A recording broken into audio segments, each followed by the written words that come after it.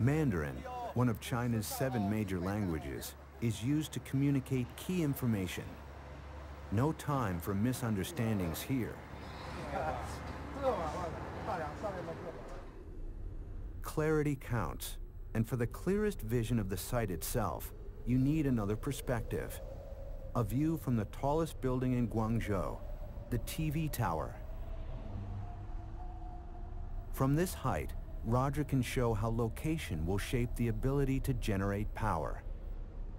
It's very important in the design of the Pearl River Tower that we take into consideration the context, the physical context and the environmental context. The Pearl River Tower is going to be built along a central axis for the new central business district in the Newtown area of Guangzhou. The building will be located on the northwest corner, and in this location, the building will have uninterrupted access to sunshine through most of the day.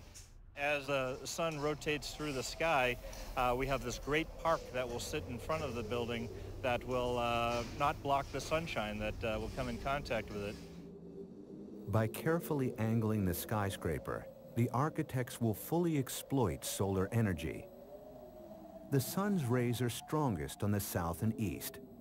Photovoltaic cells will be integrated into the building's external shading system to provide electricity, but also to protect workers from excess solar radiation.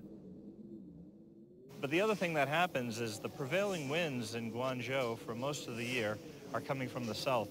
And as these winds pass through this new central business district, there will be no other buildings blocking this wind before they come in contact with the Pearl River Tower. So the winds will hit the turbines, and they will be the first thing that the wind sees. But between absorption of wind and absorption of sunlight, these energy streams will be turned into power, and this power will be what helps to drive the building.